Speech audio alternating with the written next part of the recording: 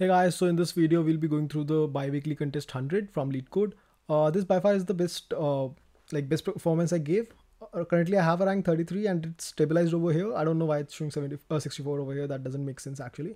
The reason I couldn't get into top 10 is that I actually did a small mistake in the problem first itself, and because of that I got a 5 unit penalty or 5 minute penalty. So problem 1 is fairly simple. I won't be wasting time over here. I'll be going through the problem 3 and the problem 4, right? So let's get started with problem 3. So the problem 3 is find score of an array after making all the elements, after marking all the elements. So they state that you are given an array nums of positive integers. Starting with the score 0, you apply the algorithm. So you choose an element, you choose the smallest integer of the array that is not marked yet. If there is a tie, then you have to choose the element with the smallest index. Then you add the value chosen of the chosen integer to the score. You mark the chosen element and its two adjacent elements if they exist, right? So for example, if you choose 1, then its adjacent elements are 2 and 3, right? So you'll also mark them. And you'll keep repeating these things until and unless all the elements are marked. So this is a very standard problem, or a very easy one. It's just an implementation based problem. I don't even expect Leetcode to give this in over here in the third question. But anyway, so since they have given it, let's get started with it. So firstly, I'll be taking a min heap. Now, since I want the minimum element at every iteration, min heap is obvious choice over here. I'll take min heap, I'll push all the elements, but other than the elements, I also need to know the indices, right? And they said that if there's a tie between two elements, we have to select the element with the lower index, right?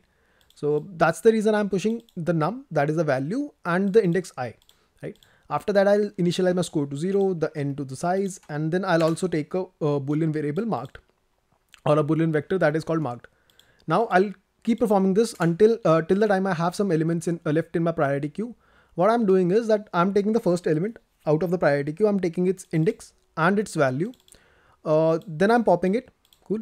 After noticing the value, I'm popping it. Then I'm checking if it's already marked. Then I need to continue, right? Because if it's already marked, I shouldn't be adding it again to my score, right? If it's not marked, then I'll mark this particular element. I'll mark the element to its right, to its left if it exists. I'll mark the element to its right if it exists. And then I'll add this particular element to my score. And then I'll return it. So I don't know why they asked such a problem. It's a pretty standard, easy one. So let's move to the problem 4. This is also not a tough problem. This is just a medium level problem, and a very basic, simple binary search problem. So the problem is that minimum time to repair cars. So the problem states that you are given an integer array ranks representing the ranks of some mechanics. Ranks I is the rank of the ith mechanic. So basically they have given you a vector ranks, and over here each of these elements actually represent the rank of the ith mechanic. So this is the rank of the mechanic 0, mechanic 1, mechanic 2, and mechanic 3, right? Considering zero based indexing. So they state that a mechanic with a rank R can repair n cars in R into n square minutes, right? Cool enough. Then they say you are given an integer cars representing the total number of cars waiting in the garage to be repaired. Return the minimum time taken to repair all the cars. Now this is a very standard minimization question, right? So as soon as you hear about this question, binary search should automatically pop up in your head that this can easily be solved by binary search. The rest is fairly simple. So you'll take 3 variables. That's the standard, or this is the boilerplate. Okay, boilerplate code for binary search. Anyway, so I hope that if you are coding for some while, you already have a boilerplate code written. Although I wrote it in the contest itself because the code also is fairly simple, but you should already have this kind of a code or a template in your head. So you'll take a low and a high, then you'll take the mid, right? That is basically low plus high divided by 2. Or some people take it like a low plus difference divided by 2. You can take whatever you want. Then you check if it's possible for you to reach to the answer using mid minutes, right? So you'll be checking that. Now how we'll be checking, I'll discuss that later. So if that's possible, then you'll say that, okay, this amount is possible. So let's set our result to this, right? And let's set our high value. So I already know it is possible in mid minutes, right? So I want to check if it's possible in even a lower time, right?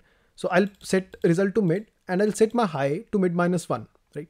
After that, if it's not possible, then I want to check a bigger value. So I'll set my low to mid plus 1, right? After that, what I'll do is in my OK function, or in my possible function, whatever you may want to call it, I'll define a variable done. So done basically defines that how many cars I can process in this time, right? So this is the time I have. I'm calling it mid over here. You can call it time if you want, right? It doesn't change anything. Okay, let's call it time. Okay, so how many cars can the ith mechanic process who's having a rank R? So a mechanic with rank R can process R into n square cars, right? That's written over here. So basically in mid time, he'll be able to process mid divided by R, and we'll take a square root of that, right? So that's basic stuff. If you can process R cars in n time, right? So yeah, over here they have said that he can repair, sorry, n cars in R into n square minutes, right? Okay, R car. So in mid time, how many cars can you process? So that basically what we'll do is that we'll take R from here, we'll take it to the denominator. So that becomes mid divided by R. And since we have to now take n rather than n square, so we'll be taking the square root on both sides. So that becomes square root of mid divided by R, right? And then we'll check if the number of cars we have processed. So done basically over here means number of cars processed. So if a number of cars processed is greater than the total cars, right? Or the total number of cars that have to be processed or equal to the total number of cars that you had to process, in that case, you'll just return it. Yeah, that's it. So this was not a tough question. I don't know why they didn't ask a single hard question in this contest, but I hope you enjoyed the video and you understood the concept as well. Cool guys, thanks a lot for watching this. Bye bye.